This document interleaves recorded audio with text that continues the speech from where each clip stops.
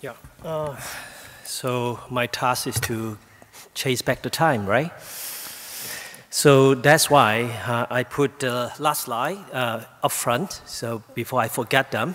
So I will acknowledge all these all these contributor to my study from a different hospital in Hong Kong, so I can make this possible, presentation possible. So I think I don't have to elaborate too much on the background because the previous talk already talked about astrocytoma. It's one of the commonest brain tumor in children, and then for the low grade, usually they have a good prognosis, especially in the overall survival data, and then so we try to review our data. And I think one of the things is people, I think most of the experts here treat childhood leukemia, but I would just let you know the CNS tumor based on the Hong Kong data.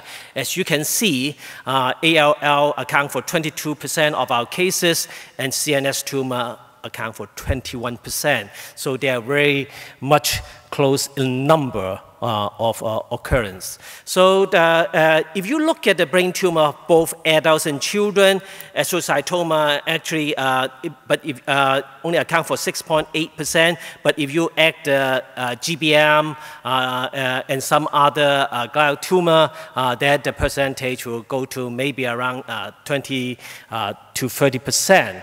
So a lot of meningioma and metastatic tumor in adult. So you cannot see the pediatric profile in this particular data. But in Hong Kong, we compare our data with the overseas, the S.A.R data, as mentioned previously by the other speaker. Actually, our germ cell tumor, in fact, in our experience, is second most common tumor. The percentage is 21% as compared to astrocytoma, also 21%.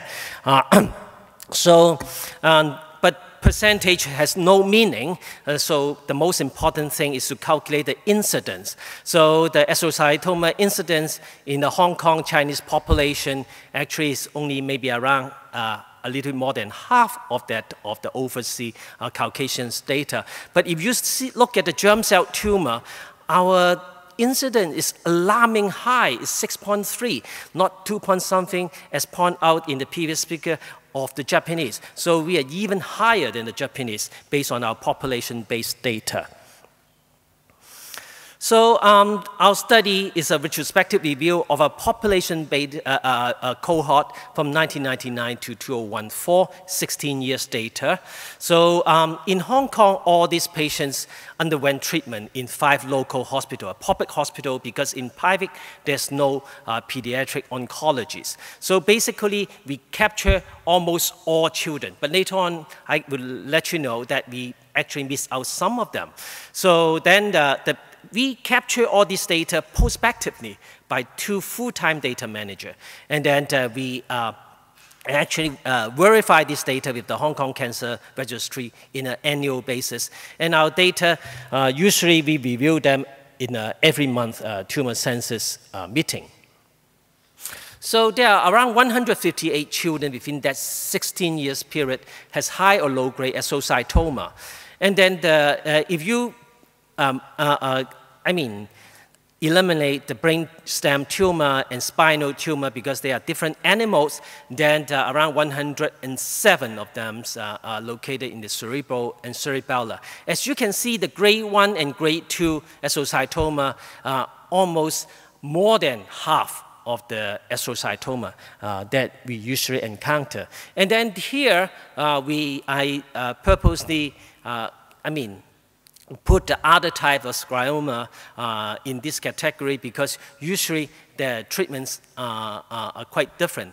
And for the SIGA, actually this is one of the type tumor I think is underestimated because a lot of time patients with tuberous sclerosis, they were taken care of by the neurologists. A lot of time the boundary between SEN, what we call subependymal nodules, and subependymal giant cell astrocytoma is very hazy.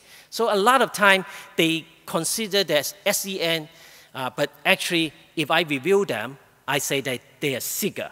So the most important thing is who read the film, okay? And then because I have around 20-something patients with tuberous sclerosis, actually I capture 3 more of them. But most of them did not have biopsy. So if you look at the location of this grade 1, grade 2 tumor, here I would like to emphasize, as pointed out previously, grade 1, grade 2 astrocytoma are totally different from grade 3, grade 4. So they vary, actually progress to grade 3, grade 4.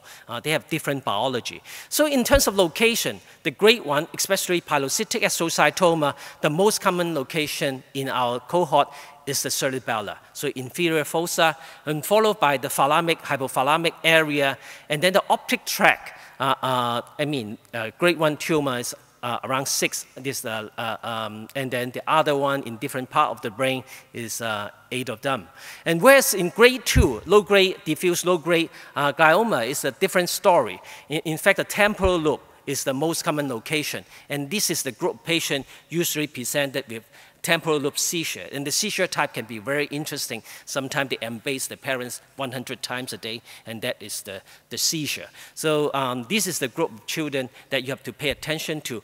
But because of the location, most of these patients, they cannot have complete total resection because the tumor usually go up to the hippocampus area. So if you look at grade 2, the diffusely infiltrated low-grade glioma is the most common one, and then for the grade 1, the parasitic astrocytoma is the most common one.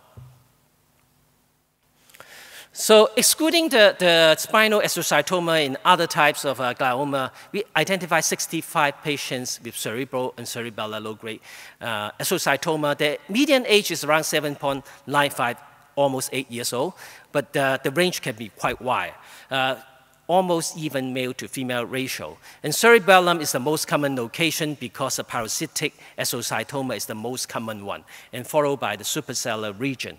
So the surgery was the most common form of treatment in 57 patients, and then 18 more of them receive additional chemotherapy. Here I'd like to mention, actually the molecular diagnosis now come into the picture. We started to do this around 2 years ago, so I don't have data to share with you, but more or less our experience is quite similar to the West. And then this molecular diagnosis not only help us probably in the future identifying actionable target, but they also help us to confirm our diagnosis. Because, for example, the BRAF V600E basically account for it was found in 70% of the pleomorphic central astrocytoma, but whereas the KIAA BRAF fusion is found in 90% of, in the parasitic astrocytoma patient. That means that usually if you find this fusion, they are most likely parasitic astrocytoma. But it doesn't mean that the parasitic astrocytoma has such a high fusion. Okay. So this is a distribution. I think I will not go into the detail because you can look it up in Amargajar's review paper. So the Zika story, the everolimus has been, this is the first paper published in New England Journal of Medicine, and actually this everolimus can actually suppress the Zika tumor. And then, but once you try to stop it, it tends to regrow. And then there was a question whether you will stop it. If that is the case of tuberous sclerosis, I personally think that you shouldn't stop it because tuberous sclerosis is a germline genetic mutation. Probably you have to treat it for life. But one of our patients with Zika actually does not have tuberous sclerosis gene mutation. And then for that group patient, if in case it cannot be surgically resected, probably you can try the everolimus, and then if it disappears, probably you can stop it and see. So I will not go into detail. So for our patient, basically surgery alone is the mainstay of treatment, especially for inferior fossa parasitic astrocytoma. And then we have a different chemotherapy regimen. So the most commonly used is the carboplatin and vincristine, 2 weekly. The carboplatinum is 175 milligram per meter square, vincristine is 1.5 milligram per meter square. So basically, this is the most common protocols we use if the patient need it. But lately, I mean, there's some studies showing that just use carboplatin alone may have the similar efficacy. But carboplatin has a problem. In the Western population, around 38 to 40% of them will develop sensitivity to carboplatin with this protocol. So they have a problem. So they may have to challenge them, and then maybe around half or even less than half of them will then develop tolerance. But in our local population, we are a little bit more fortunate because only 2 to 3 patients out of this cohort actually develop carboplatin hypersensitivity. In our population, some of them, the parents insist to use temozolomide because it's an oral drug. And in my experience, just like mentioned before, once you have to use the chemotherapy, I usually tell them in 5 or 6 years or 7 or 8 years, the tumor will regrow. And then we may have to try the chemotherapy again. And the experience told us that you actually can use the same chemotherapy protocol.